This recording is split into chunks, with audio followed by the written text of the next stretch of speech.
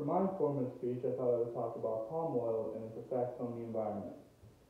So I thought I'd start off by answering the question, what exactly is palm oil?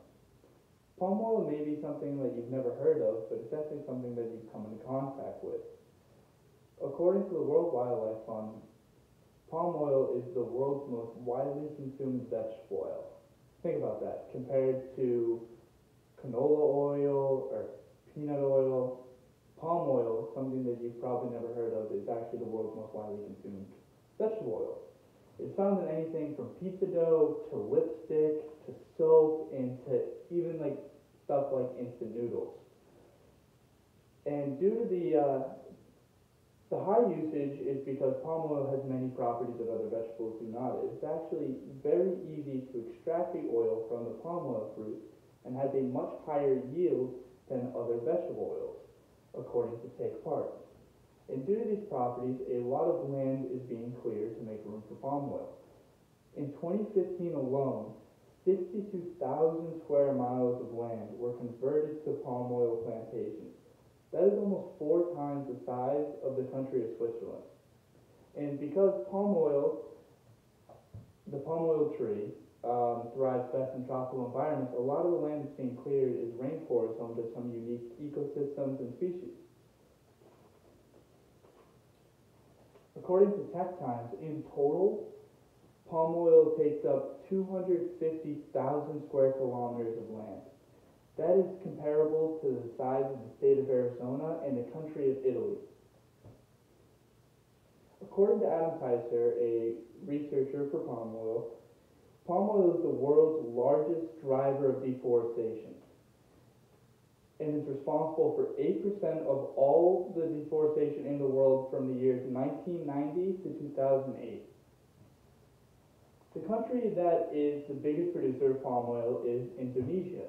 So no surprise, Indonesia is leading the world in the highest rate of primary forest loss, and which is a tragic thing to say because Indonesia is home to some unique species such as the pygmy elephant, orangutans, and countless other types of species you will only find in the Indonesian rainforest. According to Tech Times again, over half of the forests on Borneo, an island in Indonesia, were lost between the years 2005 and 2015, and it's continuing to be lost at a rapid rate.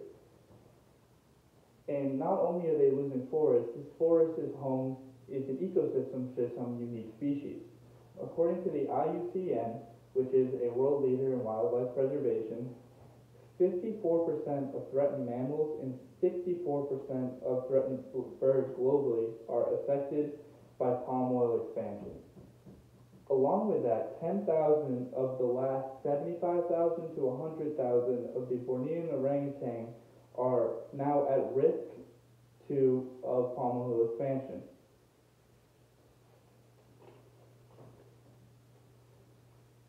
In fact, the areas palm oil is expanding into are home to over 2/3 of the world's endangered birds.